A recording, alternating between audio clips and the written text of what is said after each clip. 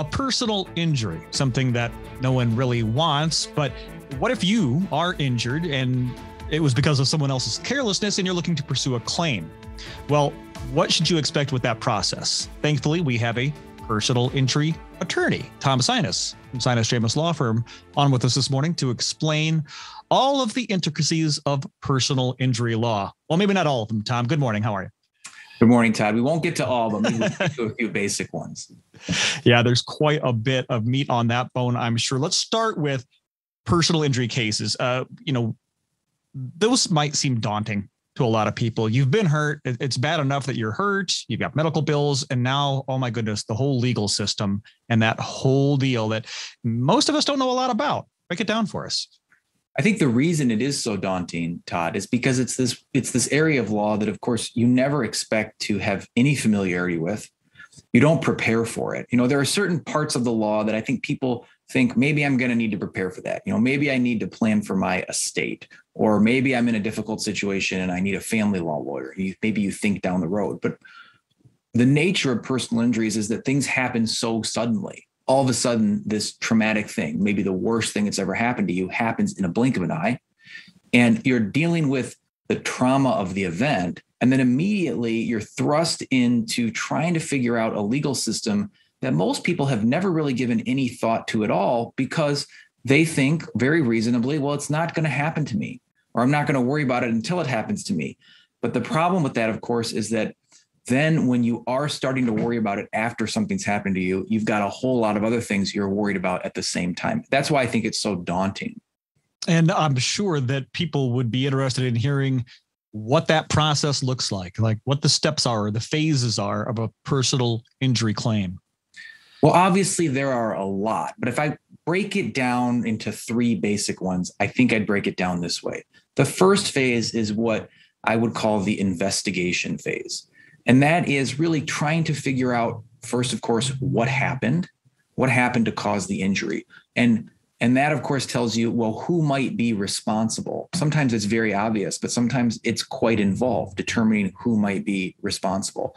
So things like gathering the work that law enforcement has done before a personal injury lawyer gets involved, and adding to that by your own investigative efforts through your own personal injury law firm. That's part of the investigation process, but also investigating the nature of the person's injuries, understanding how they were injured, what the future may hold from them, gathering their medical records, perhaps meeting with their medical providers.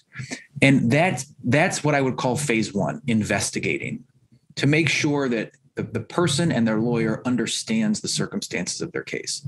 The second phase is what I would call the pre-suit phase. And this is something that I think is important to most people. Most people will say if their claim can be resolved without a lawsuit fairly, and of course, fairly is the key phrase, then most people would prefer that as opposed to having a lawsuit. So it doesn't necessarily mean that every case can be resolved without a lawsuit, but some can, and many are. And many can be done so fairly, and that process is quicker. And so there is a pre-suit phase. And like in my practice, I take that phase very seriously, just like the others, to see whether it is possible for a claim to be resolved without having to go to court. But of course, many times court is required. And that brings us to our third phase, and I'll call that the litigation phase. And that phase starts really from the moment the lawsuit is filed all the way through the time the case goes to trial. And we have phases within the litigation phase, things that we call discovery, for example, where we're formally gathering information. But the litigation phase is really that beginning of the lawsuit being filed and the jury trial at the end. And those are really the three main phases. There are, of course, other subtleties and other phases you could argue apply in there. But basically, those are the three things that I think people should at least have a general understanding of if they're going down that road of a personal injury case. And obviously, the intricacies of personal injury. You've been doing this now for years and years. And many people might say, if only I knew then what I know now, right? That hindsight is 2020. Since you've been doing this for so long, are there any insights, any nuggets you could give someone who maybe has a personal injury case? Yeah, I think I'd pick two words. I think I'd pick be thorough and be patient. And be thorough in terms of who you decide to hire. This is an important decision, and it's a decision that may have effects on the rest of your life. And so be thorough in the process of vetting who you're considering hiring for your case. And then be patient. And this is hard. It's much easier for me to say as the lawyer than for the injured person. But these claims, I think I've learned from my clients over the years that what seems like a relatively quick claim for me, a quick case for me, feels like an eternity if it's your case. And that's because the nature of insurance claims and litigation and trials, these things are not fast.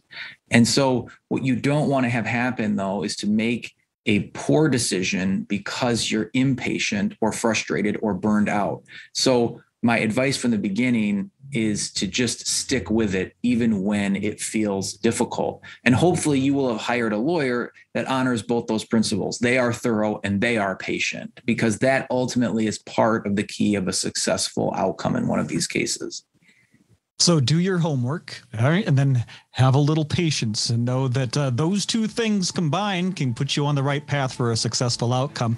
Again, I mentioned Sinas Law Firm, well-versed in personal injury law. If they need more information, how can they get a hold of you? Well, they can find us online at www.sinusdramus.com. They can shoot us an email at info@sinusdramus.com or give us a call in West Michigan at 616-301-3333. Once again, Tom, thanks for the great info. Thank you, Todd.